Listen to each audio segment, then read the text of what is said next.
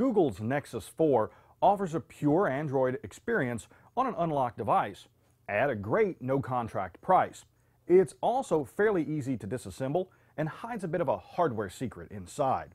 Let's find out what it is. I'm Bill Detwiler, and this is Cracking Open.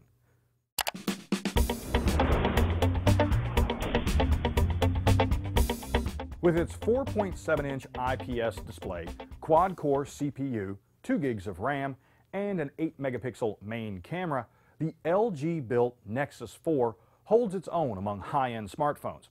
And given its support for NFC and wireless charging, it's even a step ahead of many. It's also well-built, feels sturdy in your hands, and as I'll show you, fairly easy to take apart. First, remove the SIM card and the 2 Torx T5 screws along the bottom edge. Then, using a thin tool, gently pop off the back cover.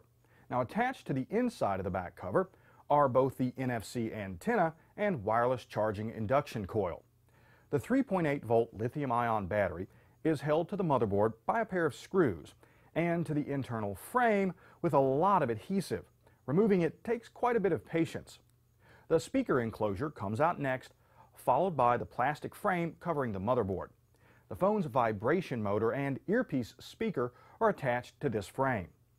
After detaching a few connectors and cables, you can remove the motherboard and separate the front and rear-facing cameras.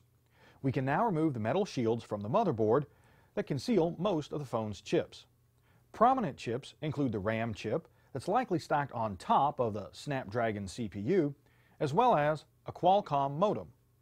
Now, what's really interesting about this modem is despite the Nexus 4 not officially supporting LTE, this chip actually does. And I've read online reports of people connecting to some LTE networks that operate on band 4 in the 1700 and 2100 megahertz spectrum. But there's no guarantee it will work for you in your area, or that the functionality won't be disabled at some point. So even with this modem, there's still no real LTE support. Now, turning our attention back to the disassembly, we can now remove the smaller circuit board, which contains the phone's micro USB port, a microphone, and several speaker contacts, as well as the 3.5mm headphone jack assembly, which also houses the ambient light sensor. As the front glass panel, LCD, and internal frame are all fused together, our teardown is complete. The Nexus 4 may not have the stylish design of Samsung's Galaxy S3 or the outstanding battery life of Motorola's Droid Razr Max HD, but it's a solid phone and one that's not too difficult to crack open. And at $299, unlocked without a contract, it's definitely priced right. Now, for more information on the Nexus 4, including real-world tests and pricing, check out Lynn Law's full CNET review.